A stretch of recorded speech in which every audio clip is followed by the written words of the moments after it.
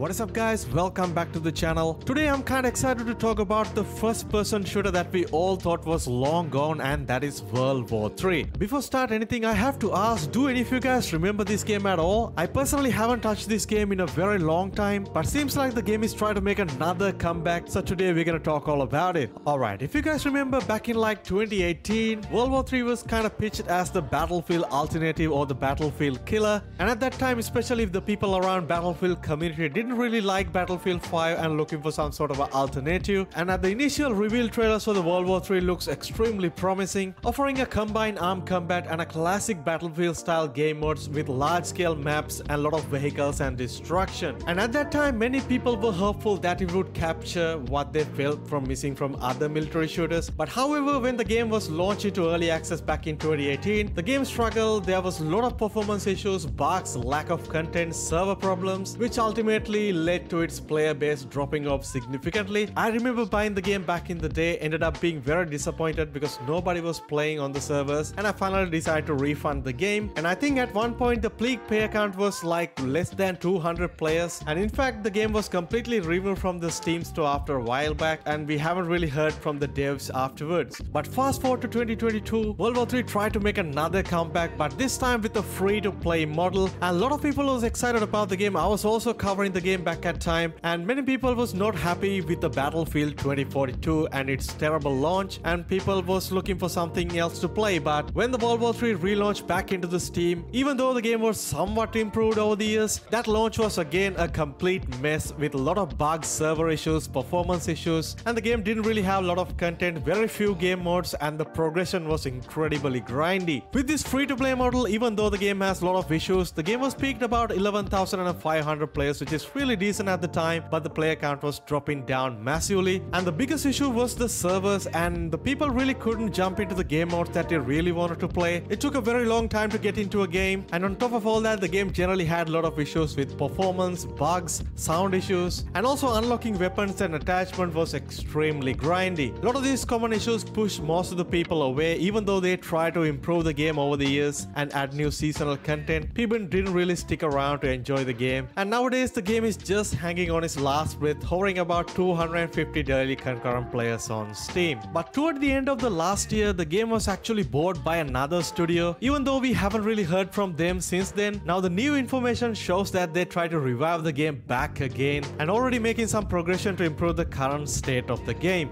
And they also acknowledging that the last few months have been tough for them, especially taking over a game like World War 3, and it is not going to be easy to win back the trust of the players or try to breathe a new life into a game like World War 3, because many people are already written it off. And also with the upcoming free-to-play games like Delta Force was just so good compared to games like World War 3, it is going to have a pretty tough time ahead. Anyway, the devs are also mentioning that their priority right now is to overhaul the matchmaking system and also optimizing the both server and the client side for the game, which is absolutely the crucial point if they were to make a World War 3 a serious contender again. And they already made some improvement for the server side and doing some sort of a playtest right now and asking a lot of the player base to join and give their feedback, which is great to see, and hopefully more of these changes and improvements will come into the live game pretty soon. And very recently they also added a Q&A section to their Steam page, revealing bunch of new information. If I go through it pretty quickly, their current goal is to improve the stability of the servers that is already available in the game, which I believe is North America, Europe and Asia, and afterwards they also have a plan to expand to other locations like Australia and South America.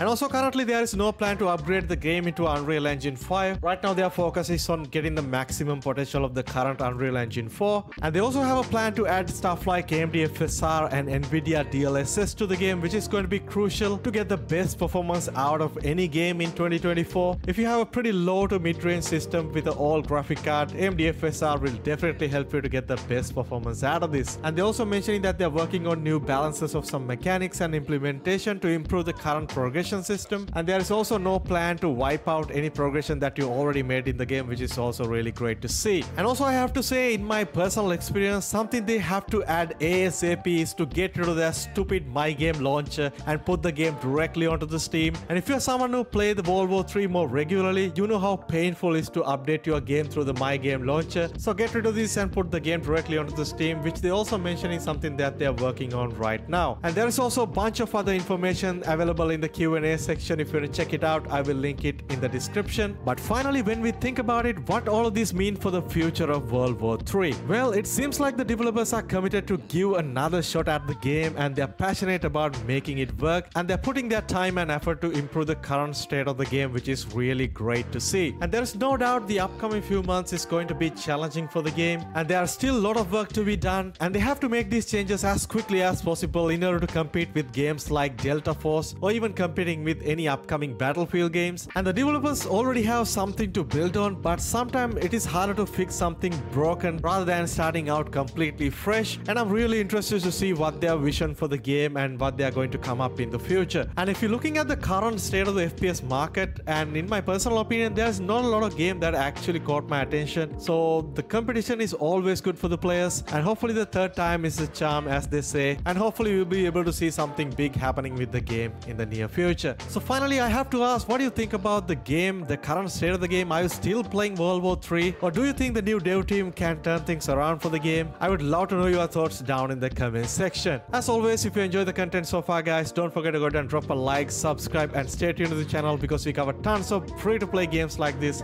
I will catch you guys soon in the next one. Stay safe.